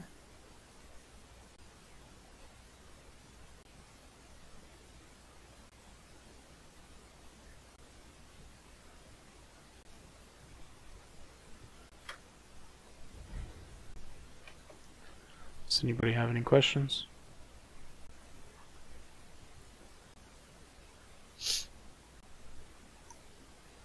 Are you done? No, is this what we're going for? I didn't really apply more patches because I still had a bunch. I would do more sepia. Where? Well, look at mine. So it looks kind of like it's burnt or something, or has dirt all over it. Yeah, because you have sepia everywhere. Yeah, you want little dots and smudges of sepia all over everything, basically. Do I want any of it to be like darker? No, not super dark. Just make sure you lift your brush up. Apply it, then lift your brush up and apply it somewhere else.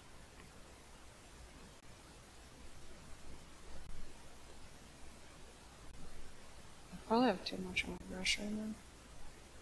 Yeah, you don't want too much on there.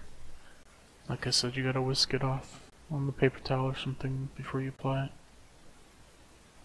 Oh, yeah, no. So when you're telling me to lift my brush up, you also told me to drag it. When you're applying dots and stuff, you need to lift. When you're doing. Oh wait, I thought we were glazing. Well, we're doing both. So, like I said, okay. Do I need to do more? here, just watch. No, you should be fine though. Like I said, applying dots here and there and little smudges and stuff. When you do that, you need to apply a dot and then lift. Apply a dot. I see you doing this a lot, and that's you're applying too much. I thought you were pushing it into the crease. And that's the other thing I said is after you apply some dots around the highlights and such, you need to then also drag it down into the shadows. Okay. Okay. You confused me, dude. Combine two steps. Sorry.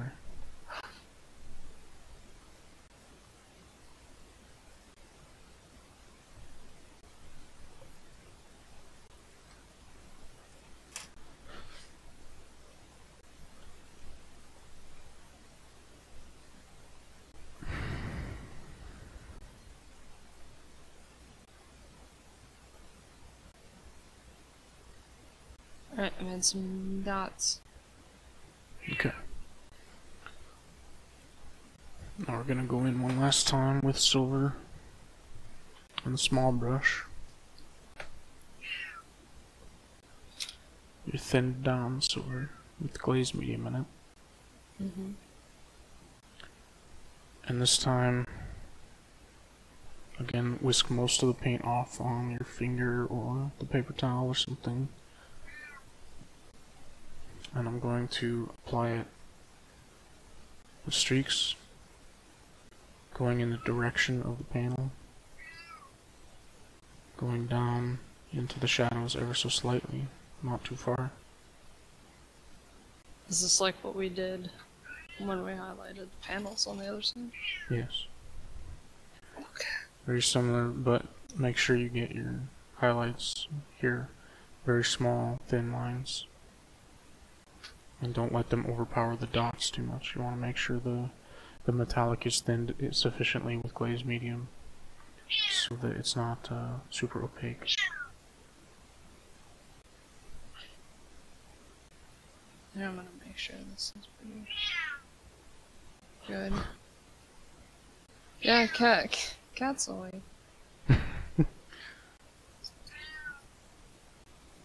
He wants to paint.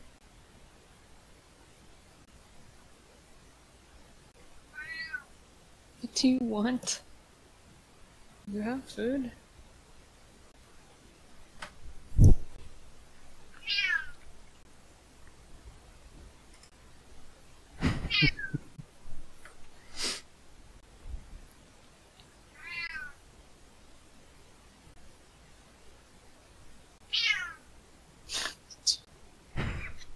I might have to take care of this cat. We're almost done. So that should be good.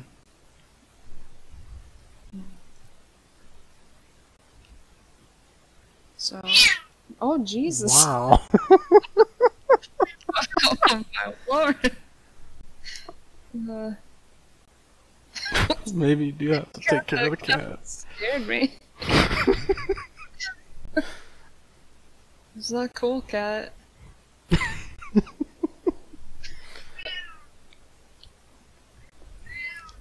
Dude, he has food. I promise you, he has food.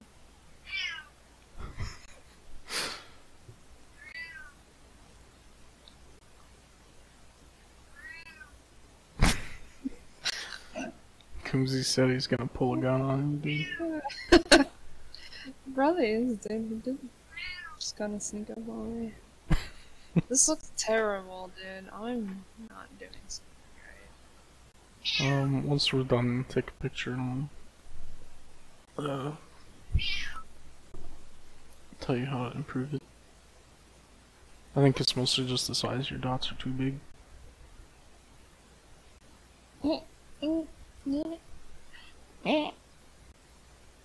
Hurry. So.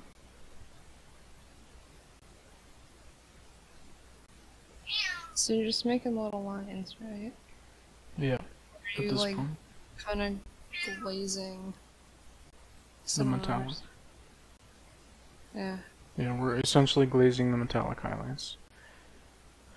Oh. Just to So kind of make distinct lines or no? You should be making lines. It is important to make lines in this case. So how much room do I leave between the lines? No.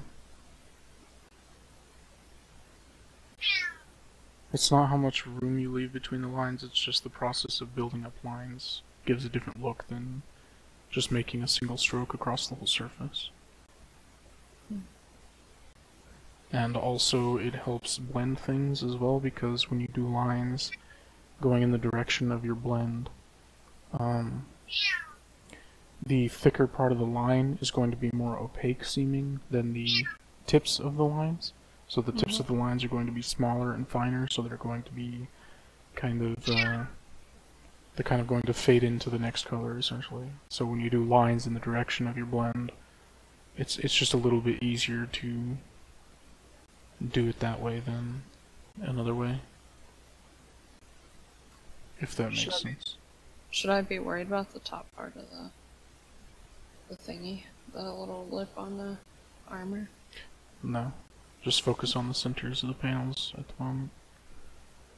After this step is done, we'll do one ink glaze and then do the same thing that we did on the other side and kind of pick out the edges and stuff like that and do lines and little nicks and chips and stuff.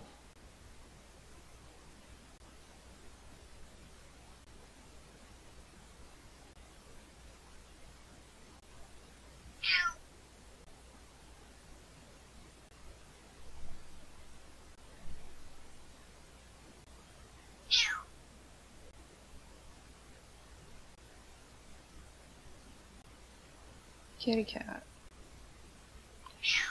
Why?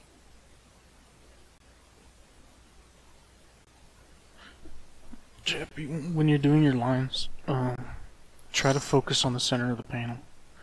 So rather than doing like you're doing, if you look at my screen, what you're doing is kind of like this. Hold the bristles like 90 degrees to the surface and focus on stroking the brush along the center of the panel, like this. Because when you're doing this, you're letting your brush lay flat more on the surface, and you don't want that. You just want the very tip of the brush, making very thin, fine lines along the surface.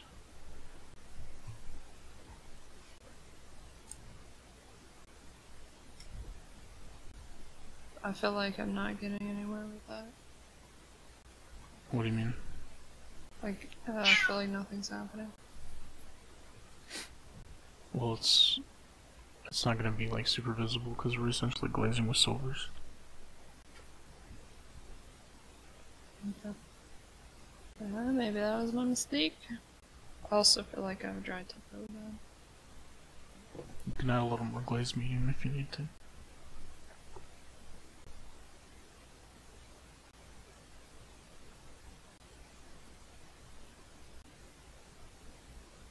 Yeah, cause that.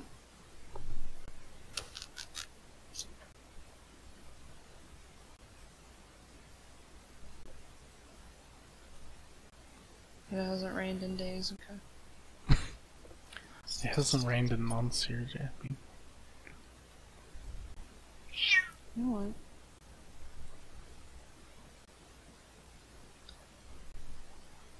Can I add water to this? You can. Oh, my water is like half metallic flakes right now.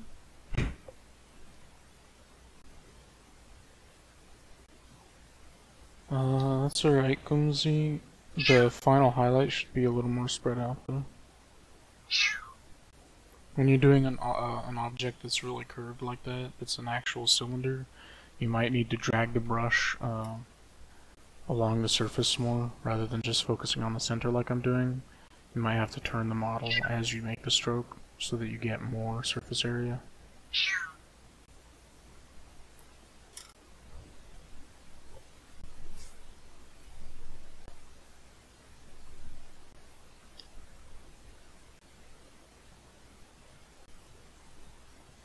Yeah, on the highlight. Because your highlight's a little too fine.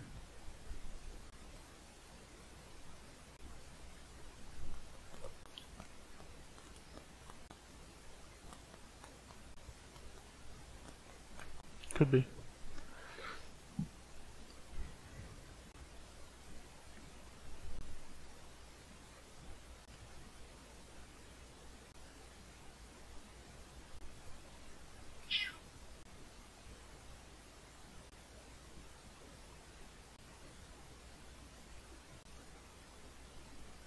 Show me the model, JP. Oh. Hey.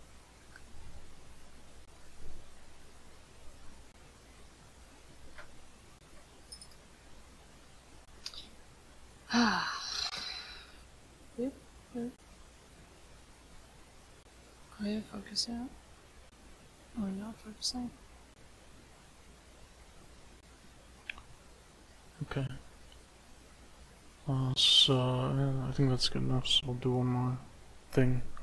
Okay. Get your blue and black. About to make some more of it. No, I think this is blue and black. And add more glaze medium to it. Add fresh glaze medium. Fresh?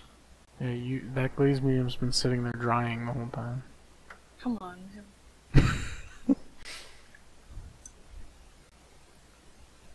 Okay. And a drop of water. Okay. Whisk it on a paper towel. Check it against your skin. Should be pretty thin like this. Okay, we're good. Now take it and load it. Load it on your brush. Loading it. I'm loaded. This time, don't apply it on the whole surface, but apply it heavily around the side in your shadow, just overlapping onto the highlight. and then go in and feather it.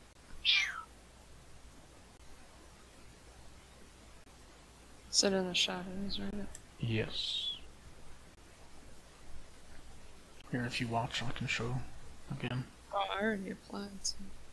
Okay. Oh, yeah, I'm doing this now. Okay. Cat? You need to chill, baby.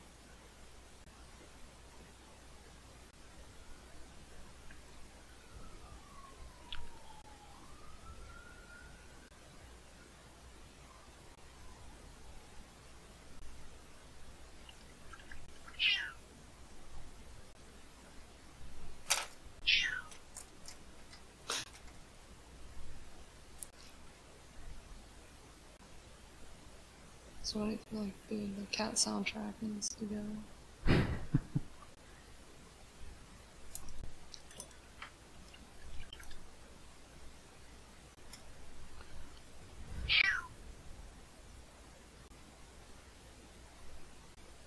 You wanna go to the streets? Cause this is how you go to the streets. Don't threaten your cat on camera, dude. This is gonna be recorded. Oh no. The cat's gonna turn this into the cops. Okay. Oh, I'm painting with cat now.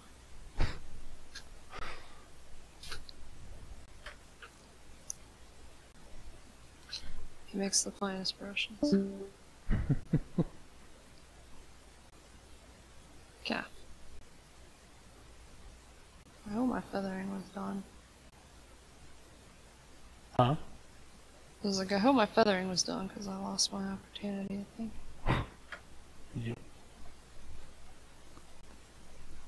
So, is that it? Are we done?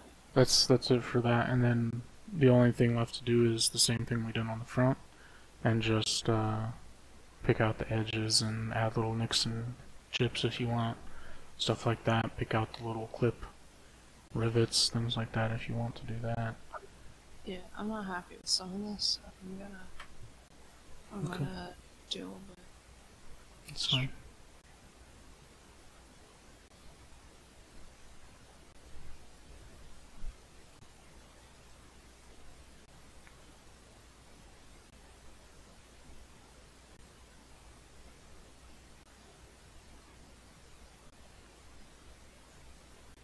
Wait, the tip of the brush goes into the shadow. That's right. I forgot that lesson.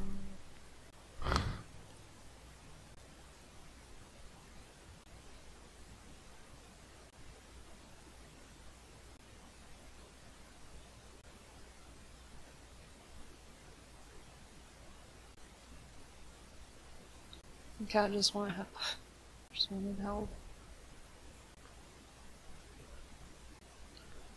Yep. Okay, so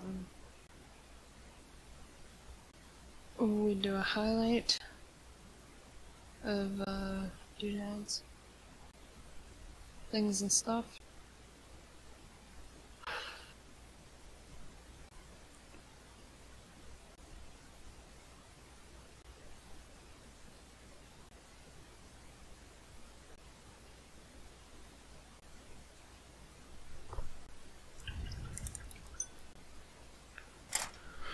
And that's pretty much it. Once you apply your little nicks and chips and stuff at the last step, and highlight the edges and trim, like so. And that's just a more, you know, beaten up, worn, kind of damaged looking metallic, more dirty and dingy and weathered, because we used a lot more sepia. We used dots to build things up instead of just base coating. It takes a little bit more time usually to do it right, but it's not much slower than doing the front one, the more smooth metallic. And yeah, it gives you a nice, like, beaten, weathered look.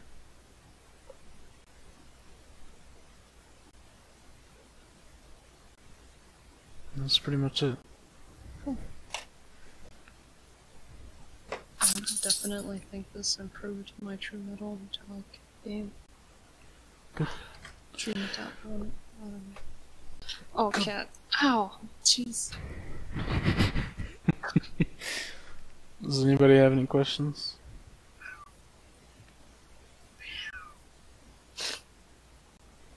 Cat has questions.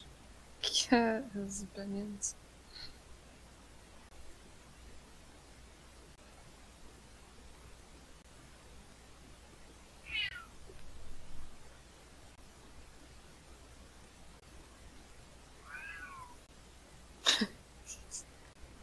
No, Deborah, mayonnaise isn't a question.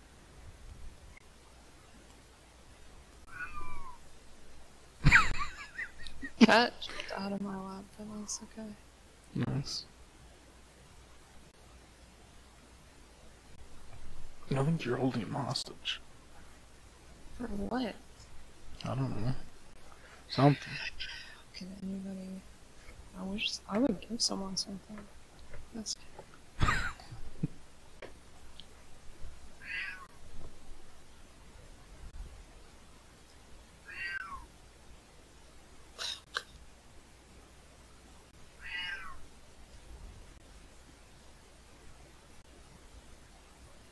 Okay. Well, that's whatever. I'm gonna do like a big old... booty slash. Booty slasher. Booty slasher. Okay.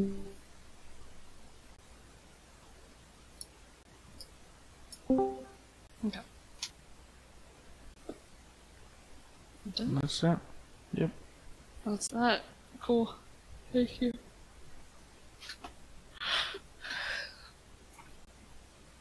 I'm gonna take care of this cat. Okie doke.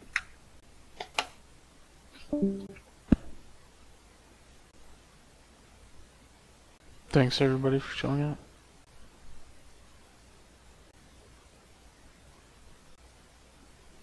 Yep.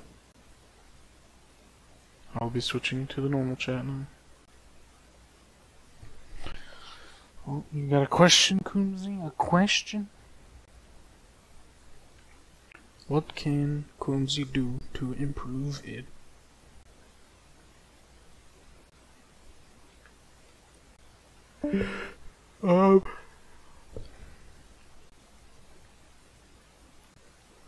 More dots, smaller dots, spread them out more.